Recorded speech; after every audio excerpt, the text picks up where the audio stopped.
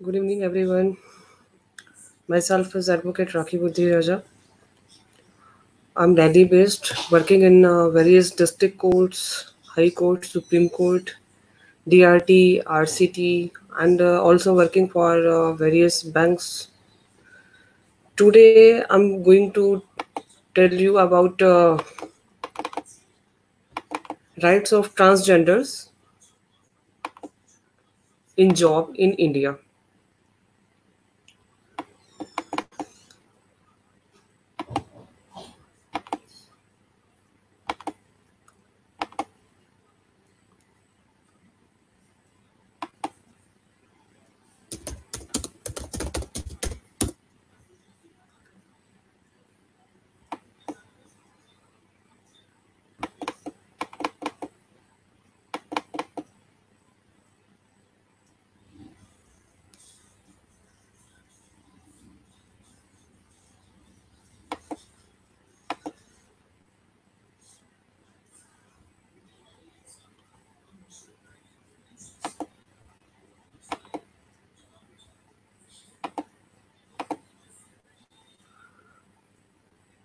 Yeah.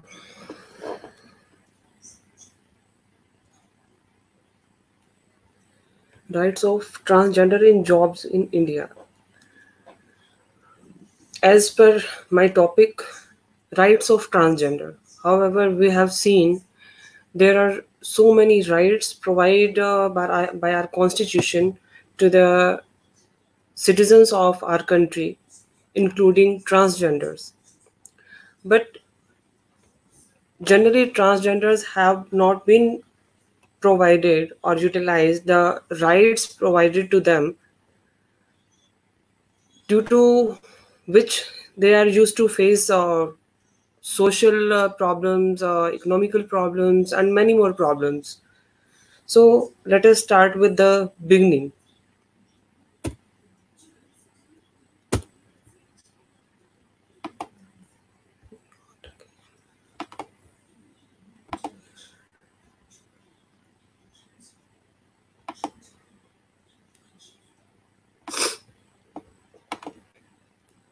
So, what is the history of transgender?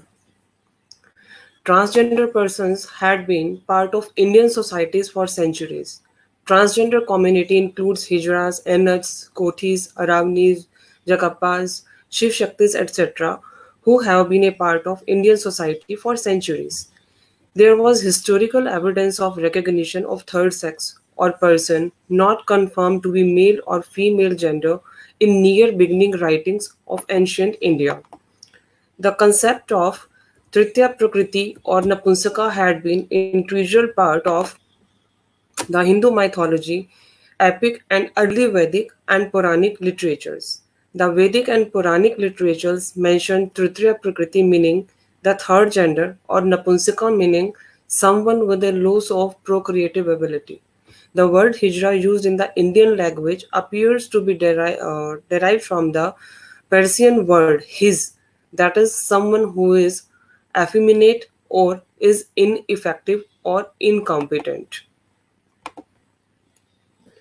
So, Lord Rama in the epic of Ramayana was living in the forest upon being banished from the kingdom for 14 years, turned around to his followers and asked all the men and women to return to the city. Among his followers, the Hijras alone did feel bound by the direction and decide to stay with him. Impressed with their loyalty, Rama sanctioned them the power to confer blessings on people on auspicious occasions like childbirth, marriage, and also at inaugural functions, which it was supposed to set the stage for the custom of Badai, in which Hijras sing, dance, and confer blessings. So, let us discuss on the historical evolution of transgender community in India. There are four parts. We will discuss the evolution of transgender community in India in four parts. First is Mughal part, means Mughal period. Second is British period. Third is criminalization and marginalization past independence. And later on, contemporary period which is going on. So let us move to Mughal period. Transgenders played a famous role in the royal courts of the Islamic world, particularly in the Ottoman empires and Mughal rule of the medieval India. They rose to well known positions as political advisors, administrators, generals, as well as guardians of the harems. Hijras were considered clever, trustworthy, and financially loyal and had free access to all space and sections of populations, thereby playing a crucial role in the politics of empire building in the Mughal era. The transgender also occupied high position in Islamic religion, especially in guarding the holy places of Mecca and Medina, the persons of trust. They were able to influence state decisions and also received large amount of money to have been closest to kings and queens. Thus, TGs frequently state the role of their status in that period. Basically, in Mughal period, they were having a good role, you can say an important role. But later on, during the British period, their position got deteriorated. In the beginning of the British period, in Indian subcontinent, transgenders used to accept protection and benefits by some Indian states through entry the transgender community.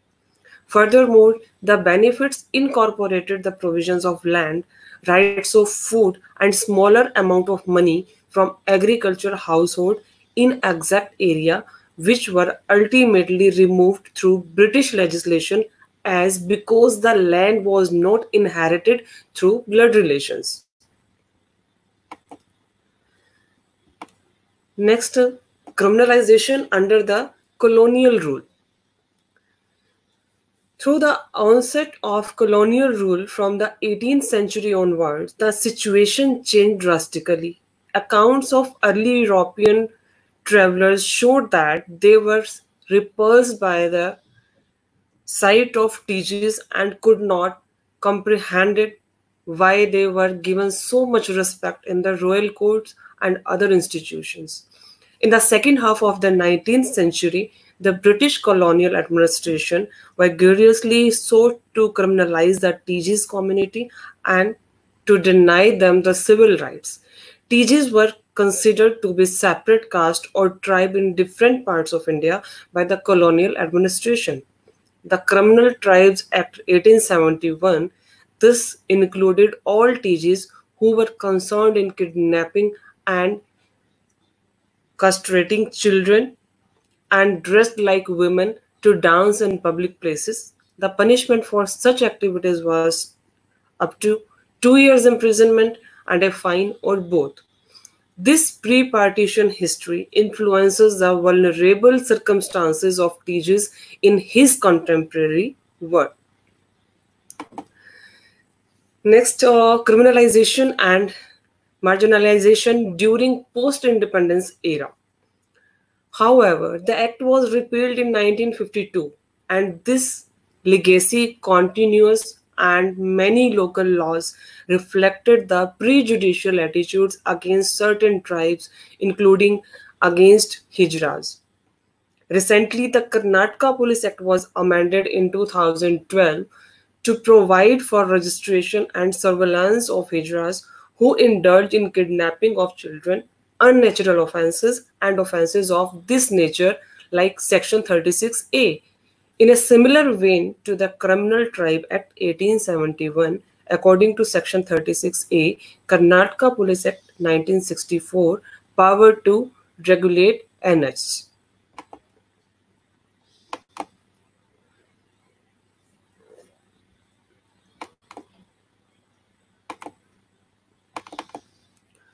So, preparation and preservation of a register of the names and places of residence of all the annex residing in the area under his charge and who are reasonably suspected of kidnapping or emasculating boys or of committing unnatural offences or any other offences or abetting the commission of such offences.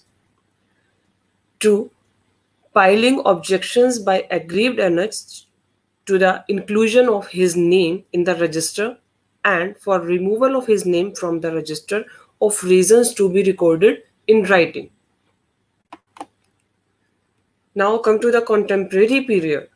The transgender in India is possibly the most well-known and popular third type of sex in the modern world. The trans people have existed in every race, class, and society since the story of human life has been recorded. The modern term transgender arose in the mid-1990s from the grassroots community of gender-different people. There are a host of socio-cultural groups within trans people in India like Hijras, Kinnars, Shiv Shaktis, Jagtas, Jagappas, etc., which I had earlier told you. Though there has been a positive movement for LGBT community in the recent years, many teachers feel there is still a lot more to do in the fight for equality. Let's understand what has been done till date in India for transgender community.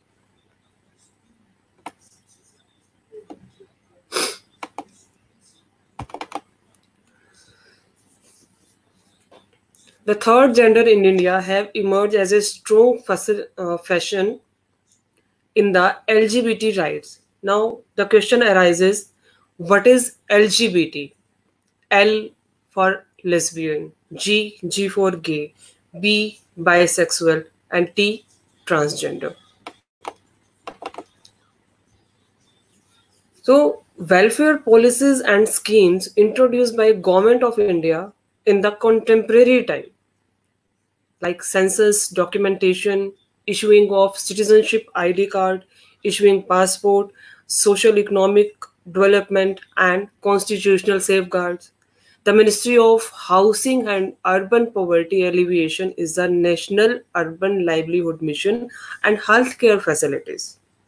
The Mahatma Gandhi National Rural Employment Guarantee Act, the major initial of the 11th five-year plan period, which brought employment opportunity for transgender people. The social, economic, and political transforming, housing, legal measure, safeguards to prevent human rights violation of the TGS community, and institutional mechanisms to address specific concern of TGs. So, while considering the situation of TGs in our society, in our country, the NALSA filed a writ petition before the Honorable Supreme Court, and the Honorable Supreme Court passed a judgment white dated 15th of April 2014 in the matter of National Legal Services Authority of India versus Union of India in writ petition civil number 400/2012 by the two judges bench of Honorable Justice Mr. K.S. Radhakrishnan and Honorable Justice Mr. A.K. Sikri, and declare the transgender as third gender and affirm that the fundamental rights granted under the Constitution of India will be equally applicable to the transgender people and gave them the right to self-identification of their gender as male, female, or third gender. This judgment is a major step towards gender equality in India. Moreover, the court also held that because transgender people were treated as socially and economically backward classes, they will be granted reservation in admission to educational institutions and jobs. Thereafter, the Transgender Bill 2016 was introduced. As per Transgender Person Protection of Rights Bill 2016, it prohibits discrimination against a transgender person, including unfair treatment or denial of services in relation to employment, education, healthcare, access to public goods and facilities, etc. Also in 2018, the Supreme Court of India discriminalized homosexuality by striking down Section 377 of the Indian Penal Code, turning it unconstitutional in respect of consensual homosexual sex between the adults. So, what were the key provisions of the bill about employment opportunities for TGs? Let us start. As per Section 3B, Section 3B prohibits the unfair treatment of a transgender person about employment or occupation. Section 3C says, or prohibits the denial of employment and discriminatory termination from the same. Section 10 bars establishment from discriminating against a transgender person in matter related to employment, such as recruitment, promotion, and other related issues.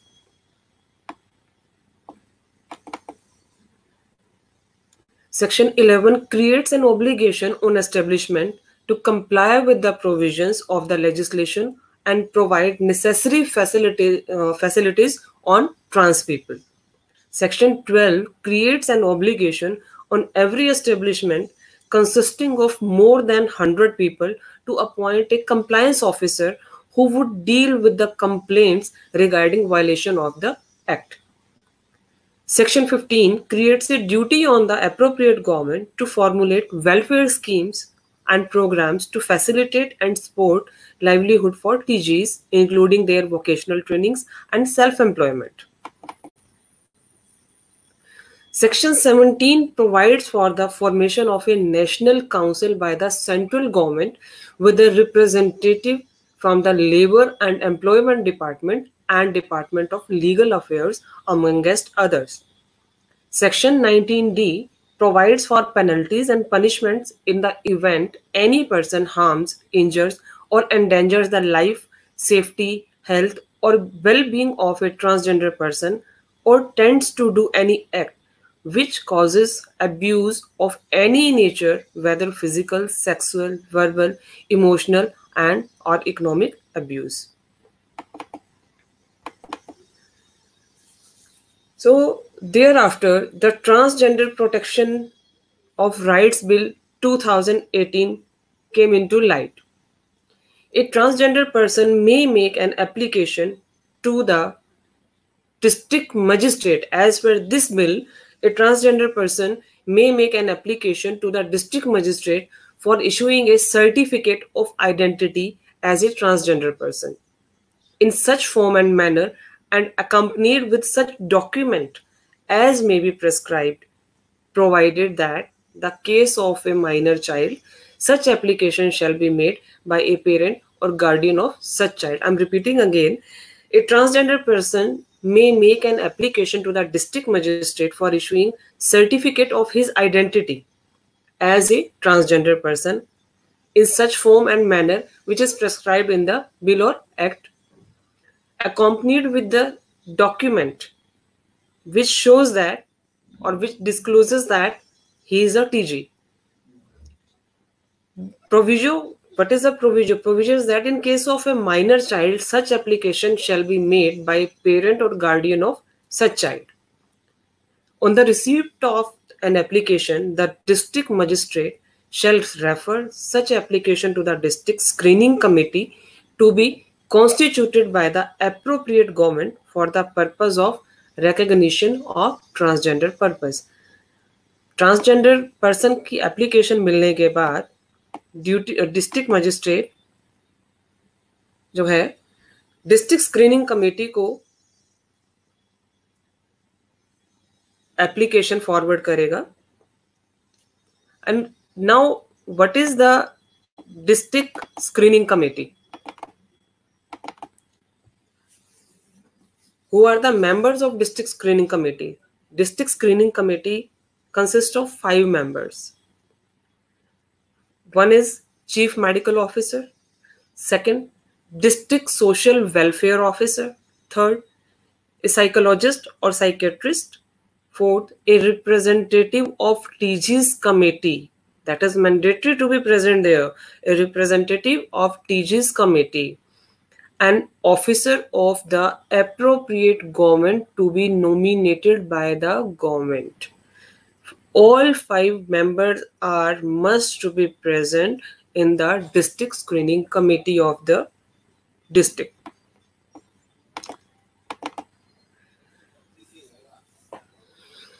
The district magistrate shall issue to the applicant a certificate of identity as transgender person on the basis of the recommendations made by the district screening committee indicating the gender of such person as transgender.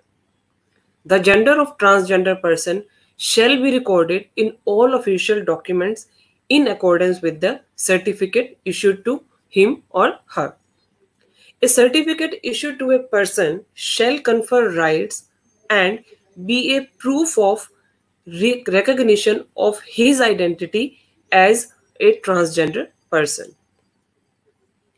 After the issue of certificate, if a transgender person undergoes through a surgery to change gender, either as a male or female, such person may make an application along with a certificate issued to that effect by the medical superintendent or chief medical officer of the medical institution in which that person has undergone surgery to the district magistrate for revised certificate. That is not that once any TG has got the certificate from district magistrate, he can't revise it, or he can. But this is the condition under which he can file an application along with the certificate of medical institution.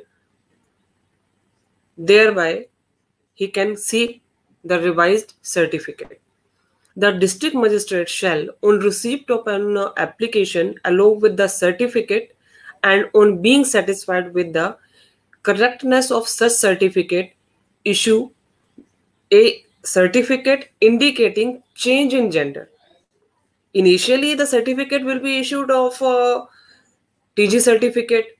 Now the certificate will be issued change in gender or revised certificate.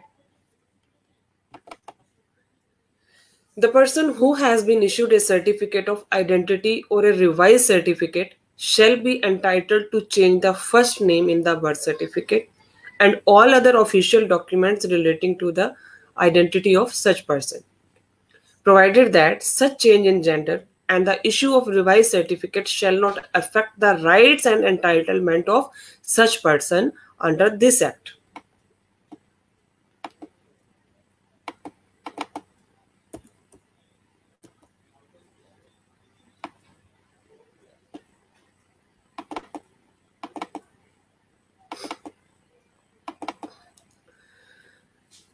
Now, thereafter, the Transgender Persons Protection of Rights Act 2019 came into light. This act finally passed on 26 November 2019, signed and assented to on 5th of December 2019, and finally commenced on 10th of January 2020. Indian transgender people who were the first in their field. Let's take a look at the successful transgender people who broke the shackles to become the first ones to achieve big in their area of interest, from academics to politics. See, India's first transgender lawyer, that is Satyashri Sharmila. First transgender lawyer, Satyashri Sharmila. First transgender जज जोइता मॉन्डल. इनका तो नाम भी बहुत news में, papers में, magazines में बहुत नाम प्रिंट हुआ. India's first transgender police officer पृथिका याशिनी. India's first transgender police officer पृथिका याशिनी. India's first transgender college principal Manavi Bandyopadhyay.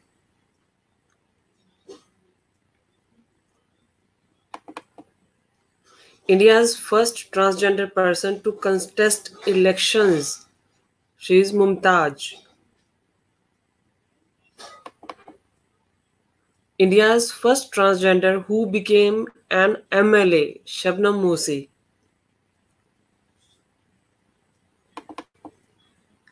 India's first transgender soldier, Shabi.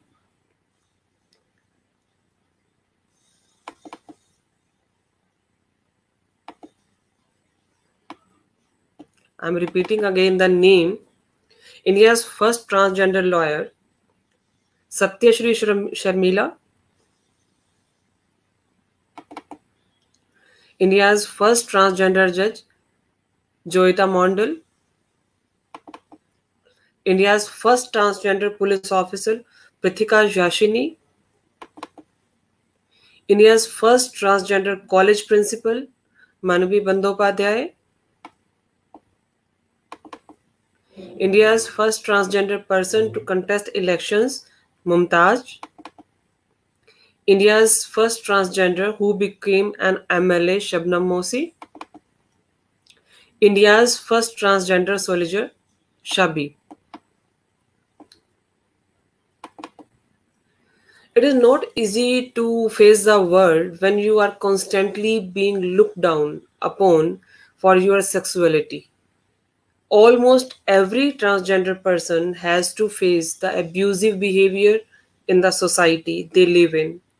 To make their lives better and to make a mark with this identity, they have to take the tough path. We are used to see generally on the road during the red light, green light. They are used to beg for money.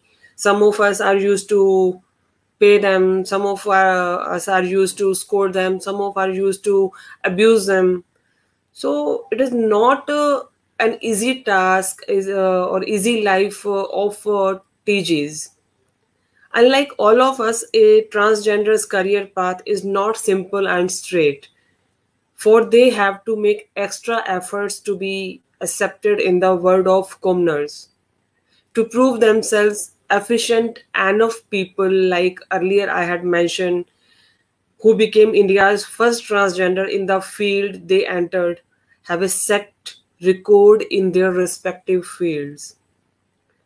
So they had done when there was no specific act or specific law, no facility from our constitution, but now our constitution has provided them the act. Even the Supreme Court has given the judgment which I had mentioned in my PPT, and the government has also provided various schemes which I had already mentioned.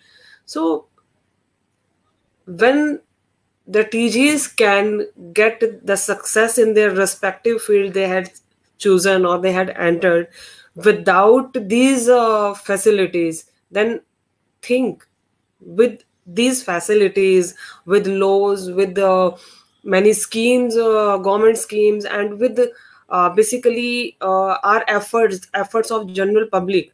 Main thing is that efforts of general public, because only this is the general public, including me, including you, who are used to tease them by passing wrong comments. So my saying is that please don't tease them, because whatever they are, that is not their choice. That is a God gifted to them. They are also part and parcel of our society.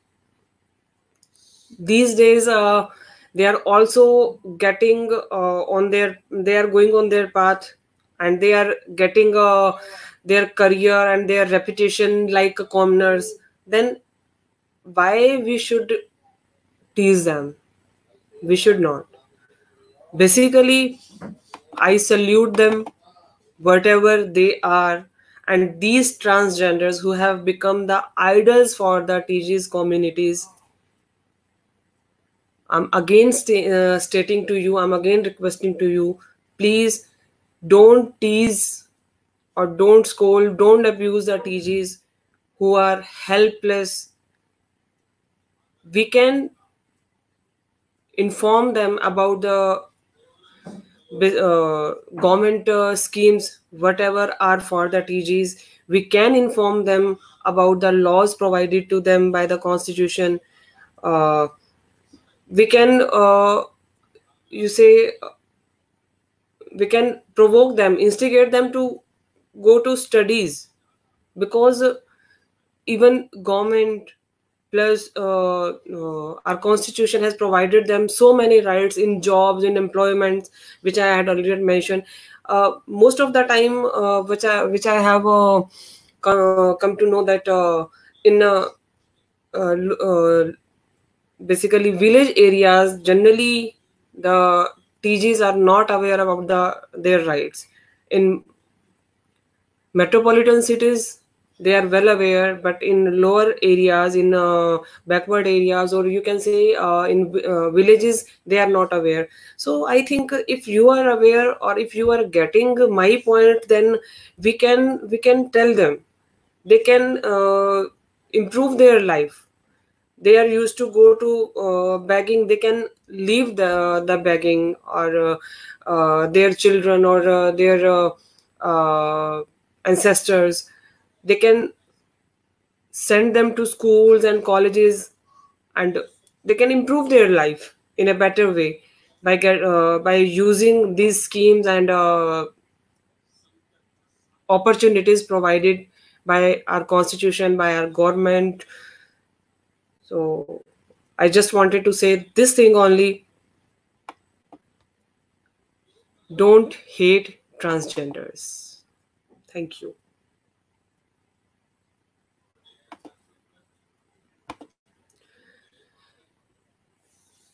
Uh, if anyone has the query regarding the act or regarding the bill, you can ask.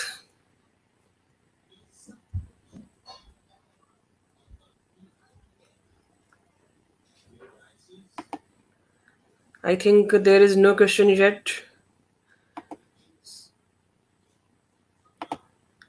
So we are ending the session. Good night. Good night, everybody.